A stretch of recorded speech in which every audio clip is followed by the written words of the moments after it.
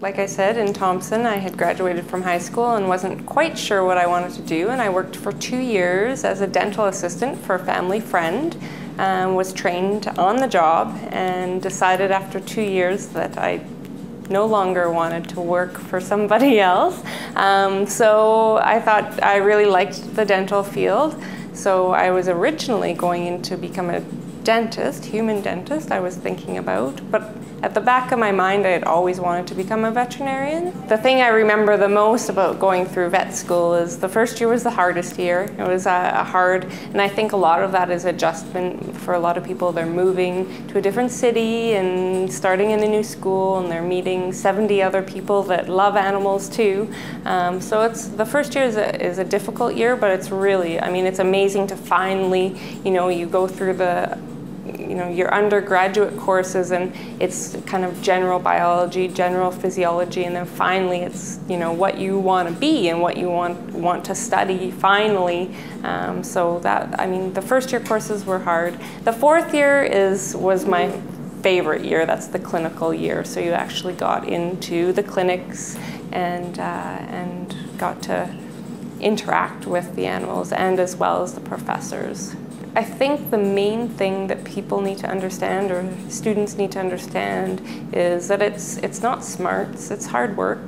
It's not, I don't know, I always say it's not rocket science, it's all in textbooks. You just have to have the dedication and the stamina to get through it. But if you want it enough, you can do the work. Then it's hard work, but it's worth it. I remember people saying that to me when you'd ask about veterinary medicine. I asked one of the guidance counselors about veterinary medicine, and he said, "Oh, it's too hard.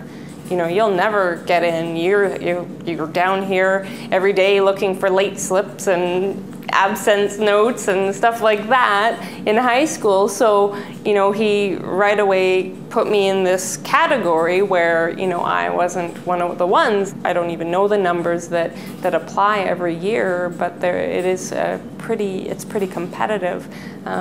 But if you have the determination, it's not difficult at all. I think the biggest message that I want them to hear is, like I said earlier, it's not too late. You can always, especially, there's lots of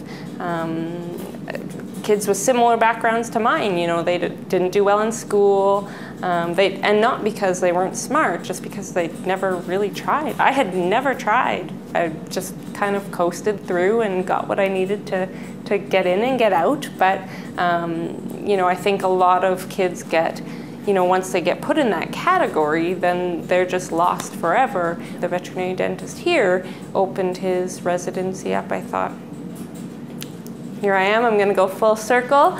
During the 3 years here, what I have to do for the AVDC, which is the American Veterinary Dental College, I have a minimum requirement of cases and specific cases that I have to fulfill, and I log all the cases. I have to submit and publish a few papers as well. Next spring, for the American Veterinary Dental College, I write my board exam, which is a grueling 3-day marathon. The first day is an actual exam, a full day of exam.